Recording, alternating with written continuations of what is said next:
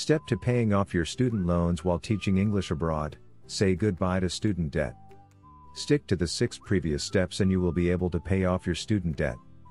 Many teachers pay off their debt within 1 or 2 years of teaching, and they all can tell you that it feels damn good. Many teachers therefore encourage others to follow the same path, and head overseas to teach English in order to pay off their debt. It really works, plus you get paid to live abroad, experience a different culture, and gain valuable skills along the way.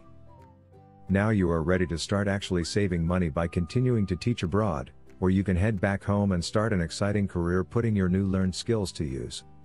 Whichever path you choose, your former classmates will admire you for paying off your debt so fast, and will probably regret they didn't teach English abroad themselves.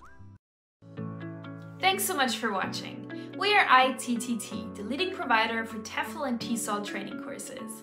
If you like this video, please subscribe by clicking the button down here and click on any of the videos here on the left for more interesting teaching tips for getting certified to teach English abroad and online.